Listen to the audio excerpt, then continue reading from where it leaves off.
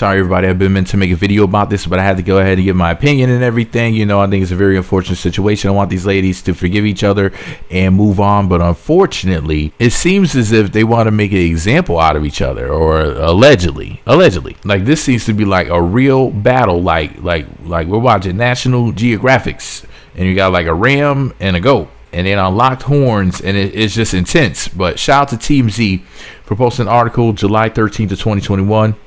Cardi B off the hook in blogger suit, still taking her to trial though. So in other words, Cardi B, you know, the countersuit that Tasha K filed, basically Cardi B is not being sued any longer by her, even though she's being sued by a ton of other people. But her suit against Tasha K is still going, for the record. So let me go to read to what TMZ wrote. Cardi B scored a legal victory in her ongoing battle with the blogger. A judge just tossed the blogger's countersuit against the rapper. The court ruled in favor of the rapper, saying the blogger, Tasha K, couldn't prove Cardi was connected to the assault and emotional distress she claims to have suffered back in 2019. In documents obtained by TMZ, the judge said Tasha, quote, failed to produce any evidence that Cardi herself threatened Tasha or made her believe that she was going to harm her. The judge continued, quote, instead, Tasha has only made allegations that others who may be associated, not even who are, but who may be associated with Cardi made these threats, and she failed to demonstrate here that the threats were directed by Cardi or committed by anyone working for her.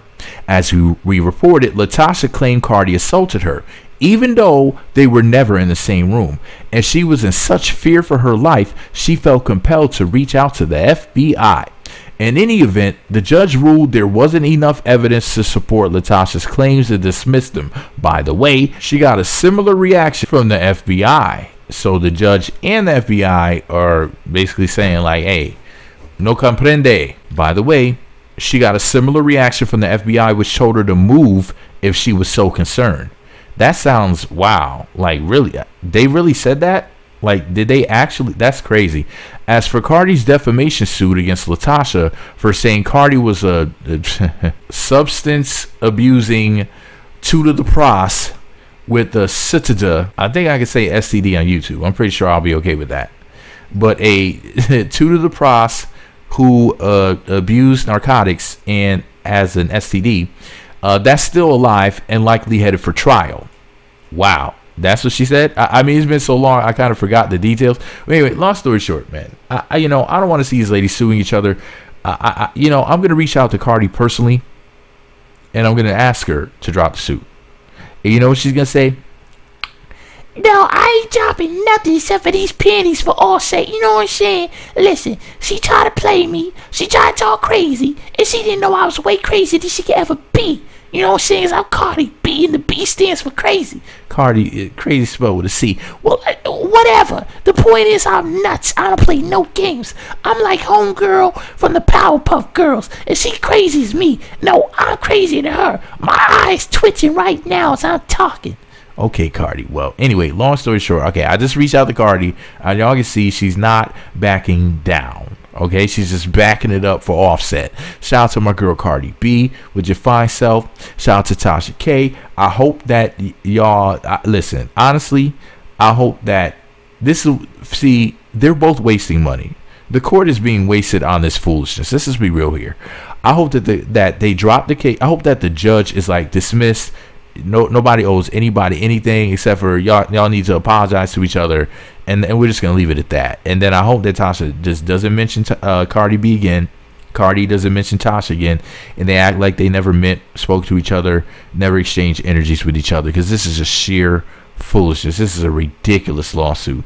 Cardi B is being sued by millions of people. Okay, allegedly being sued by multiple people. She has multiple cases going, and she doesn't need the stress. She just had a baby. She was just pregnant, and not to deal with like foolishness. Like this is a stupid case.